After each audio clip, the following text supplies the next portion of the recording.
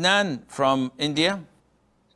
Assalamu alaikum wa rahmatullah, Sheikh. Wa alaikum assalam wa rahmatullah. Apologies for keeping you waiting, Adnan.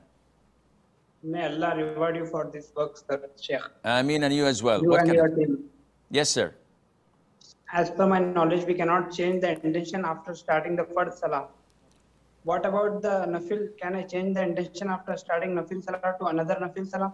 For example, I started praying witr and I remembered that I didn't pray 2 rak'ah sunnat a mawqida. So can I change my intention from witr to sunnat a mawqida while in the salah? If not, what to do in circumstances?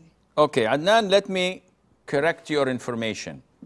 You can change the intention from your fard salat, during fard salat, to something less.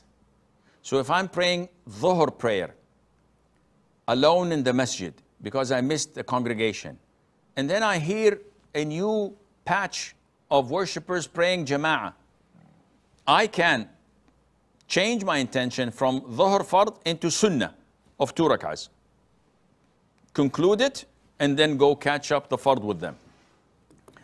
To do the opposite is not permissible. So sunnah prayer, I remember that, oh, I did not pray the previous fard, so I changed my intention, not permissible. I'm praying witr, and I'd like to pray another similar to it, which is sunnah muakkada, not permissible. But I can make it into a general 2 rak'ahs of voluntary prayers, then do whatever I want, and I hope this answers your question.